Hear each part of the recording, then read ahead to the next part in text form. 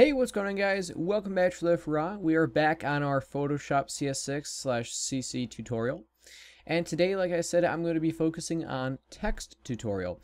So in this video, hopefully I can explain to you guys a few little tactics to make your text look pretty realistic and also how to create text in the first place.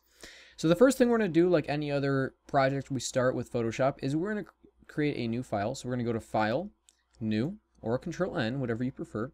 You can name it whatever you want to.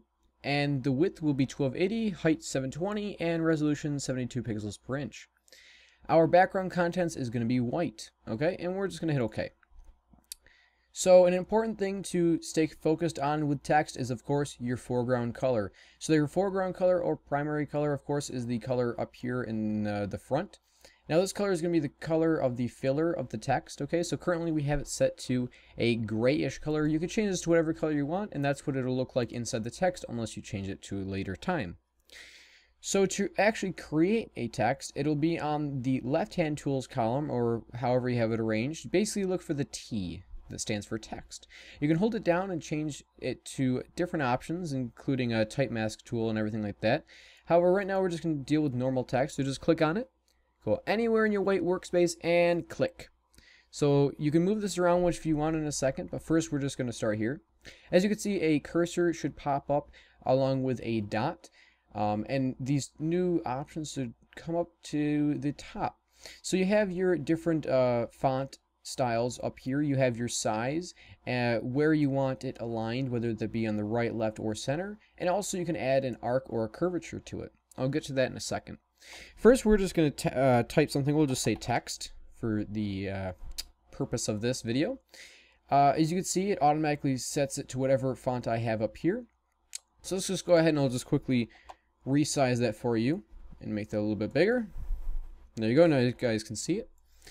And we're going to select a new font. So we're going to go ahead, left click on the text again, and move it over on top of the actual text to where the rectangular dotted line around the cursor goes away. You can see right there it goes away.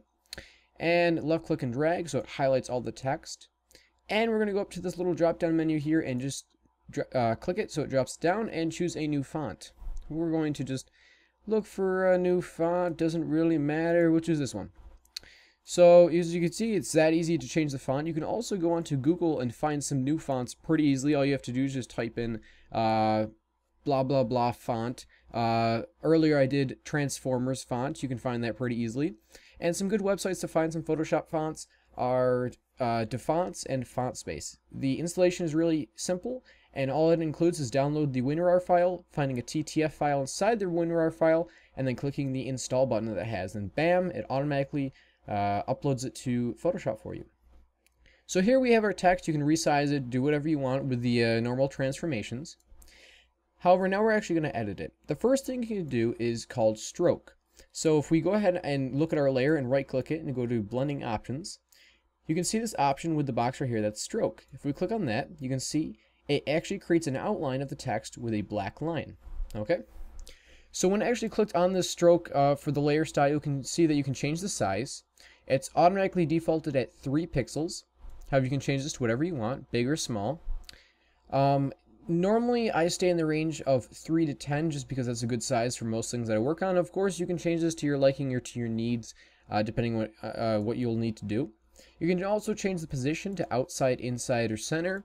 Really, it just depends. It just takes away more of the inside if you have it on the inside, and you can see now it's smaller when it was on the inside.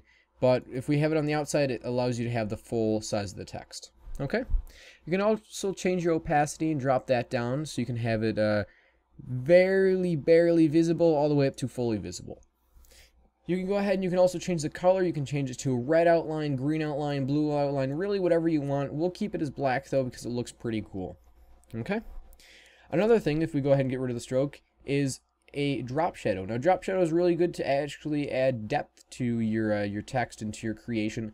So it makes it look like it's actually there. So if you hit the drop shadow, you can see it creates a shadow in the formation of the text and gives the illusion that it's actually there. You can change the size of the drop shadow and everything to super large, small. Normally it's good to go with the default size that it has, And you can also change the distance of the spread to make it look like maybe it's super far away from the back wall or something. Really just play around with that with your liking. Okay, you can also do the normal standard things such as color overlay and grading overlay, or add patterns to it. You can see your grading overlay here and sort of make it look like it's got some shadow effect, depth, real lighting. Pretty cool. Yes. Okay. And of course, with the combination of all three of these, it gives it a little bit more flair to it. It makes it a little bit more realistic. Sorry about that. So we're gonna go ahead and hit OK. And you can see our text, which was before just a simple little text thing that looked like this, was easily changed to looking pretty cool, just like this. Now you can go ahead and you can change and alter these settings around, do really whatever you want to, and you can create some pretty cool effects with the text.